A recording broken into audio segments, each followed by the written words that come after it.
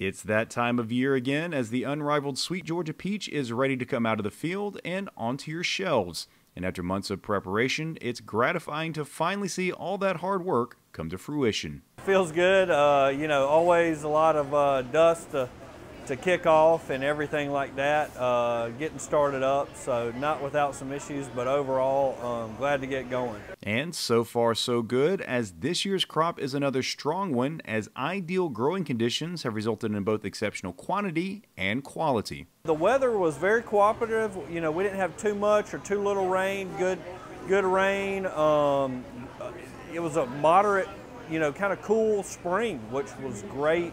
We feel like for fruit, size, color's been absolutely outstanding this year. So some good positives to, our spring weather we've had so far. However, this wasn't the case for the entire state, as a late freeze in the growing season did have major repercussions on certain areas of Georgia. March and April, the cold snaps we had, we really feel like we dodged a bullet.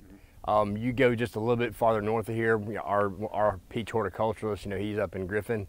He lost pretty much his entire crop. So as you go farther north, you can see anywhere from above the coastal plain, anywhere from probably 20 to 50% loss. Fortunately, that impact was minimal in central Georgia, where the majority of peaches are grown. We might have got 20% of a reduction from the cold that we got in late March and early April. But we always say we kind of feel like 80% of a crop is a full crop, because we always expect to see something like that. We never have too many peaches, I don't think. I think that we might have had too many peaches if we hadn't had that April cold snap. It was one of those where we were wondering, where are we going to put some peaches, But no, I mean, we have plenty of peaches here, and they've, up into South Carolina, up there at the Ridge, which is still in that coastal plain area. As for the quality, there's nothing to worry about, as consumers can expect to see the same fresh, flavorful peaches they've been accustomed to. We had a little bit of freeze damage, but not enough to really be too concerned about.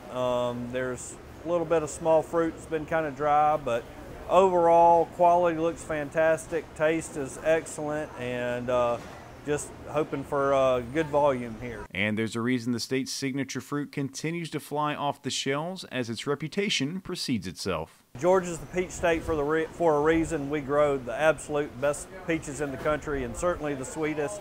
So, excited to be a part of that, and just looking for a fantastic 2021 season. Reporting from Crawford County, I'm Damon Jones for the Farm Monitor.